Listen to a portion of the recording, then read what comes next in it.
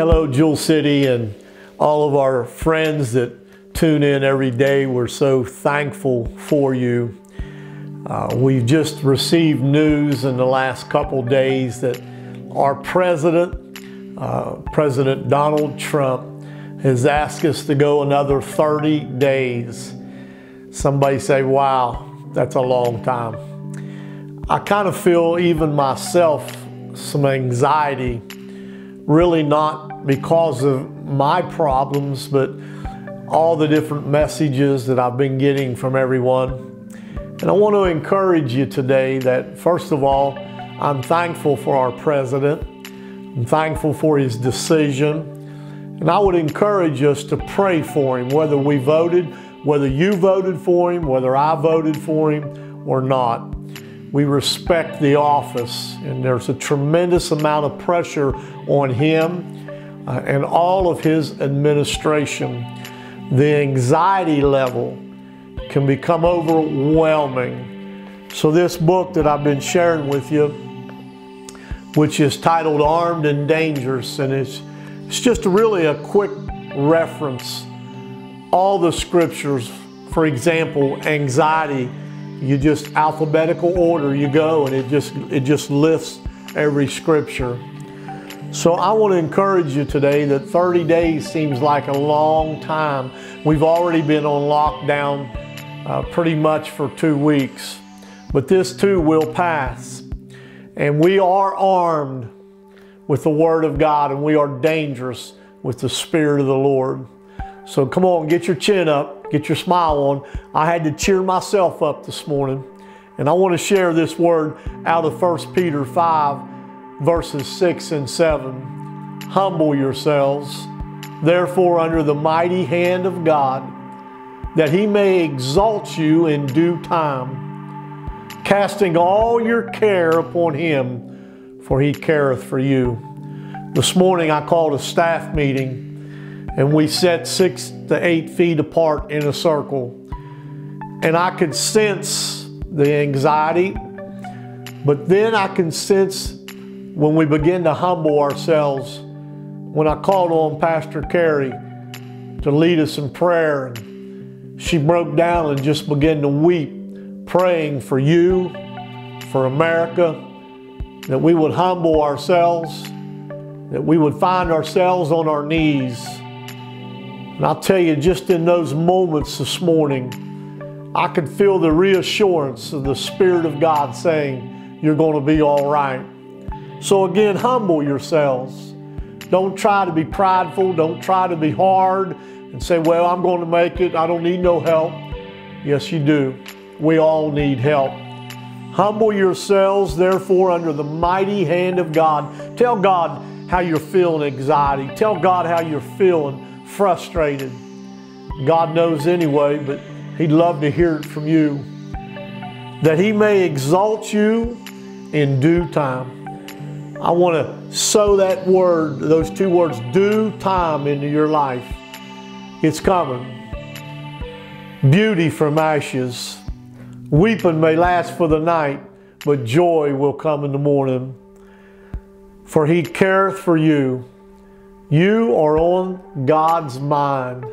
You are the apple of God's eye. God's got this. Do you hear me?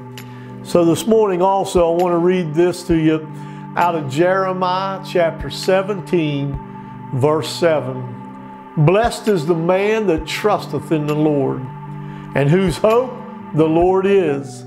For he shall be as a tree planted by the waters, and that spreadeth out her roots by the river, and shall not see when heat cometh, but her leaf shall be green, and shall not be careful in the year of drought, neither shall cease from yielding fruit. You keep doing the right thing. You keep trusting God. You keep believing. Faith sees the future, and I promise you, in due time, God will lift you up. I love you. Armed and Dangerous. Get online and order one. Bring it into your house. Begin to read any topic that you can think of. It's in the Word of God. Listen, Jewel City, I want you to check on each other. Please, we've been calling as a staff, but our elderly, don't go out. Don't go to the store. Call me. Send us a message. Call someone that sits on a pew with you every week. Let them go out. We want to help you. We want you to be safe. We love you. Don't forget, you've got to like and share and follow. I had to read that because I'm so ignorant when it comes to social media. But one thing I'm not ignorant about is the love of the Lord. And I love Him and I love His people. We love you. God bless you. One other quick thought. Sunday mornings live stream, so many people are trying to view at the same time. Again, I don't know everything about Facebook, YouTube, Twitter and Skitter and everything else. So if it's overwhelmed and it comes down to where you can't view it, wait an hour, go back on YouTube and watch it. We want to give you an opportunity to ask Jesus Christ into your life. I don't know your heart. Honestly, I know my heart. So maybe you're not ready. If death was to knock at your door, if the Lord was to return, which He will, we don't know when, but we want you to be right with God. So maybe through all this that's going on, maybe God's been speaking to your heart. Maybe you have questions. Maybe you need to ask Jesus to forgive you of your sins. I'm a sinner. We're all sinners in need of a Savior. And I thank God that 36 years ago, I asked Christ into my life.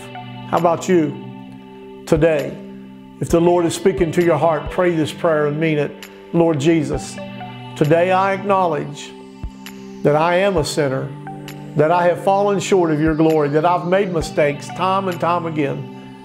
And Lord, today I ask you to forgive me.